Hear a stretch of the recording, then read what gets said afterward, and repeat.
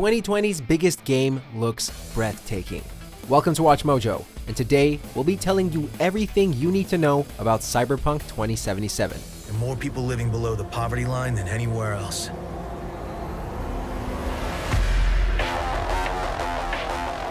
For this list, we're looking at the most important information about CD Projekt Red's upcoming RPG, Cyberpunk 2077. It's our choice if we want to finish her off or spare her. Your Cyberpunk, your rules. Number 10. It's not for kids.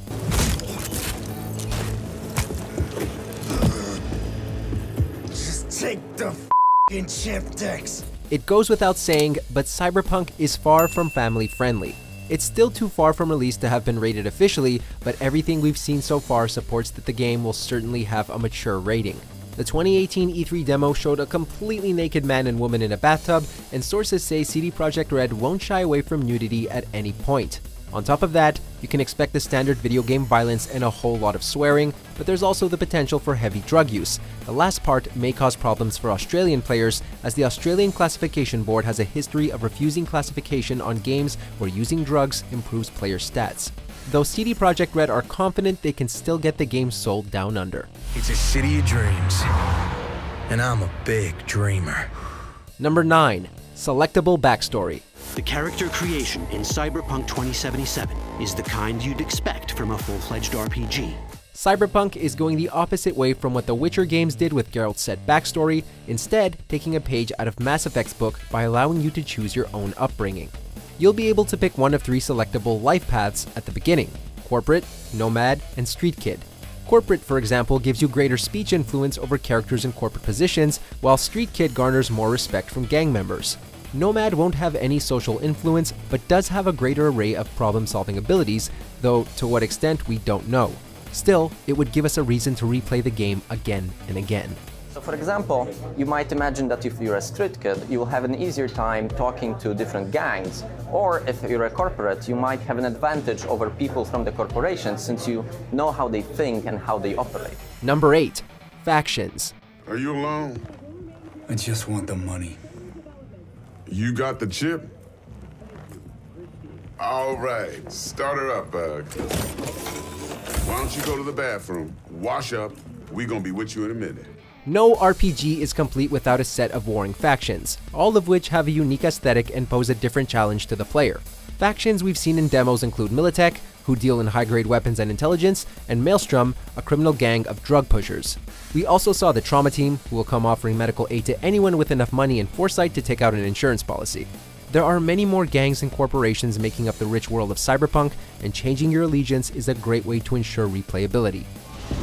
This piece of shit, Anthony Gilchrist. Did he or another asshole at Militech leak info to you or anyone else about a convoy? Number 7. It will have multiplayer after launch. One of the new weapon modules we now have installed is a ricochet targeting system connected to our eyes. This allows players to bounce bullets off walls and hit enemies hiding behind cover. At launch, the only thing Cyberpunk will have is its single-player campaign. Since this is the biggest draw and the reason most people want to play it, this certainly isn't an issue, but it's nice to know that further content awaits us down the line, in the form of a post-launch multiplayer. What this multiplayer will consist of isn't yet clear, but CD Projekt Red has said that their focus is the story, and the multiplayer won't be available until after all the planned story-based DLC releases. This could be as far off as 2022 though, so don't buy the game thinking it's going to have a complete multiplayer package right off the bat. Ours is a wolf.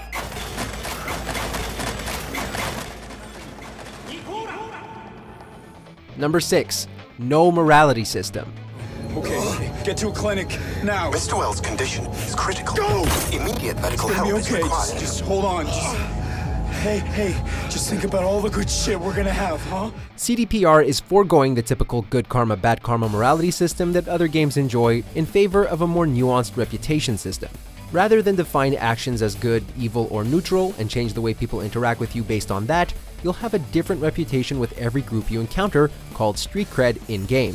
This means that players will have to rely on their own sense of right and wrong to decide what the best course of action will be, but nothing to telegraph whether your decision was good or bad until you see the consequences. And even then, it still may be hard to know whether you made the right call. City's always got a promise for you. Might be a lie, an illusion. But it's there, just around the corner. Number 5.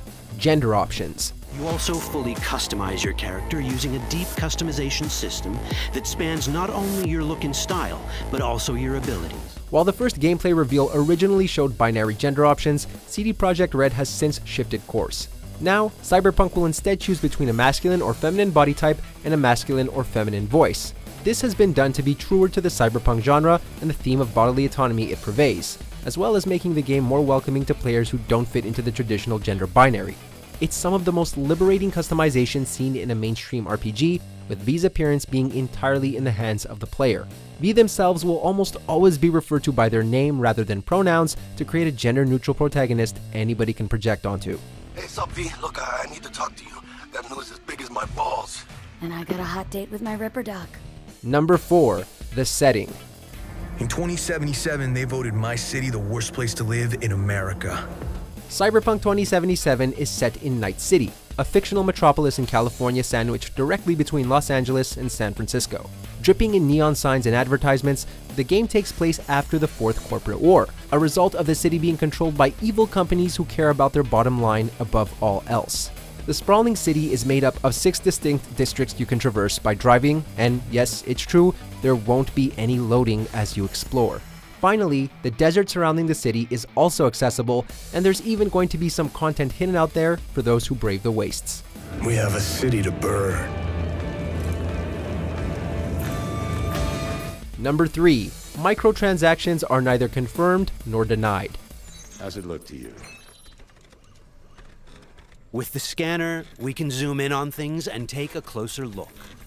Originally in October 2019, in an interview with GameSpot, CD Projekt Red's John Mamias seemed to shut down talks of microtransactions when he labeled them as, quote, a very bad idea.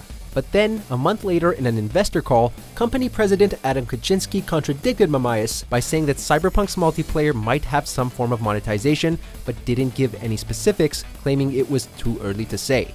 CD Projekt Red has in the past criticized people for thinking an RPG like this might have microtransactions in it, so hopefully they stick to their guns and don't submit to the pressure of monetizing absolutely everything. If all goes well, the only in-game purchases we're prompted to make will be those for the story DLCs. See how this works now? Only the Corp gets what it wants. Number 2. Stats. Shields down. Let's finish him off. Cyberpunk will boast a more unique roster of stats than many other games, with lots of them lifted directly from the tabletop RPG. While you've got standard categories like strength and intelligence, the most interesting stat is easily the cool stat. No, this doesn't determine how awesome NPCs think your character is, sadly, but instead refers to how well you're able to keep your cool under pressure.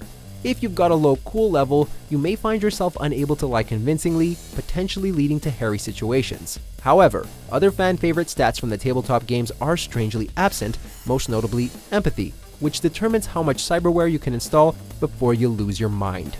Okay, all clean. Now for the fun stuff.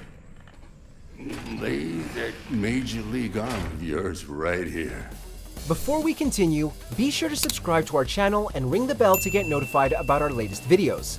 You have the option to be notified for occasional videos or all of them.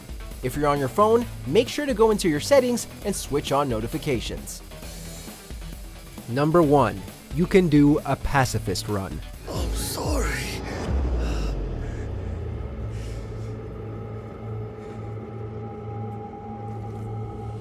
It's long been a criticism of many RPGs that you can't play all the way through without accumulating a pretty unforgivable body count.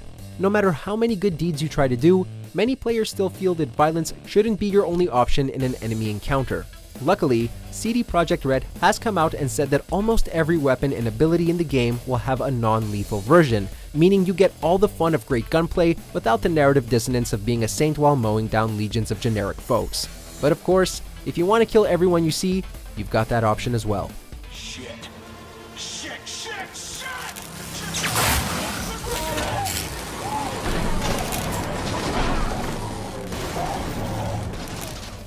In the mood for more awesome gaming content? Be sure to check out this video here on Mojo Plays. And don't forget to subscribe and ring the bell to be notified about our latest videos.